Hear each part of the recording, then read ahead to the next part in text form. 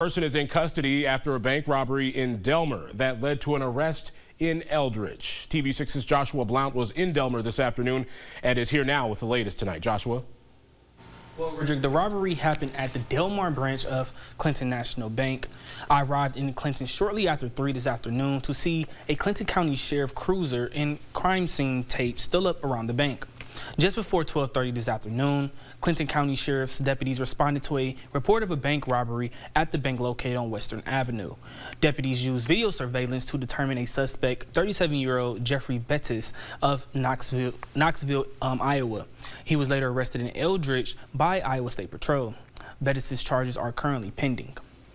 Sheriffs cleared the scene around 3:40 this afternoon. The Clinton County Sheriff's Office is asking anyone with any other information to contact the Sheriff's Office or the Clinton County's Crime Stoppers. Roderick.